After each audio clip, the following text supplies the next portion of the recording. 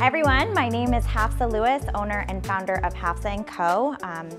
We are a small floral design business that uses flowers to help businesses stand out. So I'm here today. Thank you to Mayesh for providing this incredible product and for asking me to be a design star in 2021. What an honor.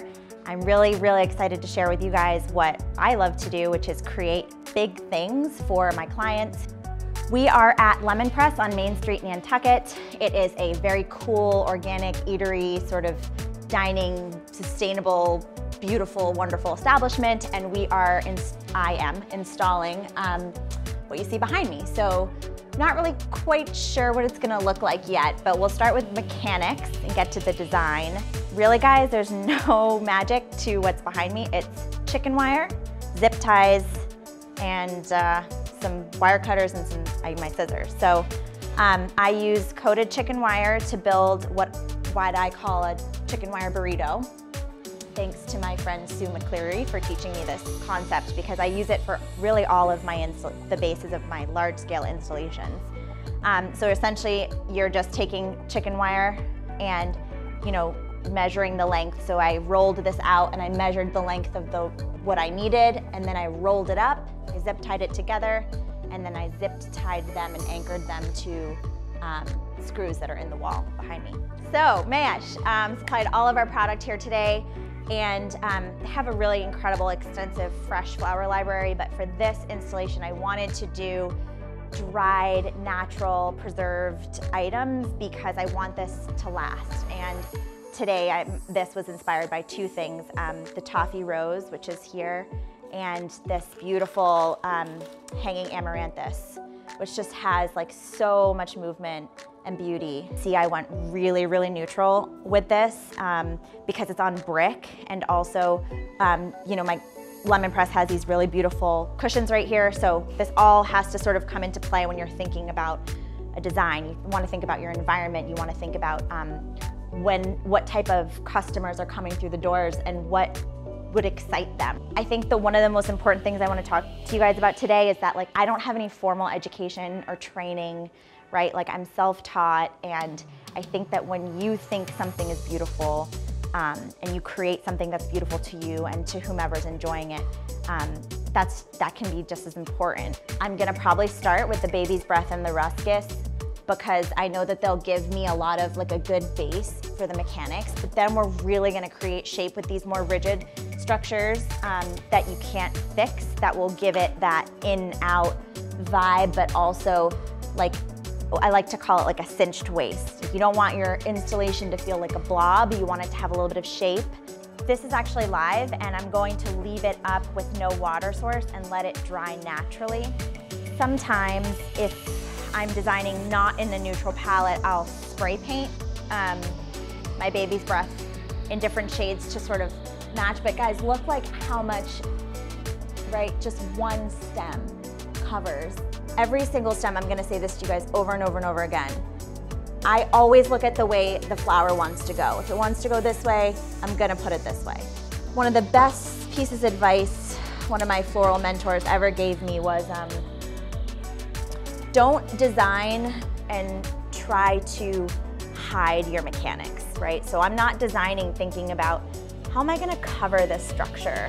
I mean, obviously I'm worried about covering the structure, that's why we order in bulk, but when I create the base, I'm thinking about also giving myself space for what lies between. I am not putting everything one way. Really important. Nothing in nature grows one way. It's very organic and it has movement. So, up top, I kind of wanted to have this sort of motion, and then as it comes down, I purposely placed the baby's breath into it, so it's coming out at you. And then I did it a little bit fuller and then tapered down, and then these guys are going the total opposite way. So when I get to a point where I'm I don't know what to do with this anymore, I walk away. Your eyes get so used to seeing something. When somebody experiences this for the first time, they're not seeing it through the same lens that you are. I use this in almost every single one of my dried installations because it gives you a lot of space. So it arrives to you like this, right? Or maybe you're going to the market I say it arrives to me because I live on an island and all of my things have to get shipped here, so they come in boxes. Educating your clients on how much things cost is such a big part of all of our jobs in this industry, but especially with dried, preserved product, it's expensive. So trying to explain that to a client, sometimes it's like, okay, well, they're actually more expensive than fresh flowers because they have to be treated. You're investing in something that is going to last. And if it doesn't last, you know, because it's not preserved, if it's fresh flowers, that's the education around, well, it's this little thing we call floral marketing, where we make this beautiful thing for you one time, like fresh flowers, if you're using fresh flowers, and then it lasts if you capture it properly.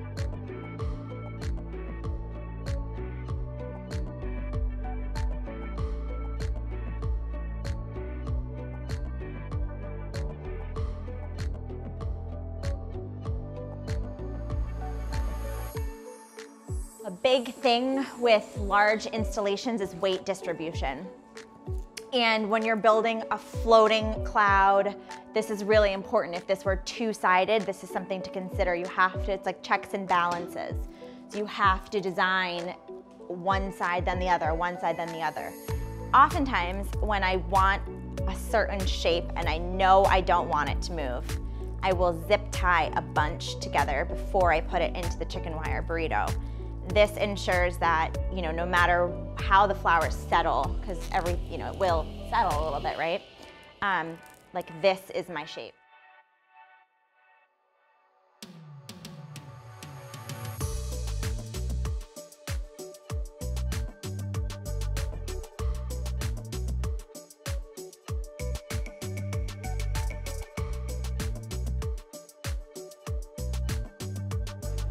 Okay, so you guys, this was the only fresh product that I used in this installation, so it will naturally dry. This is the Toffee Rose, Green Rose Farm out of Ecuador makes them, and Mayesh helps us get them all. So you can see that I've popped them in throughout, and I'll leave them there to naturally dry because they are, you know, naturally beautiful. So I guess what I want to tell you guys about this installation is that you saw what I started with, and now you can see how it ends.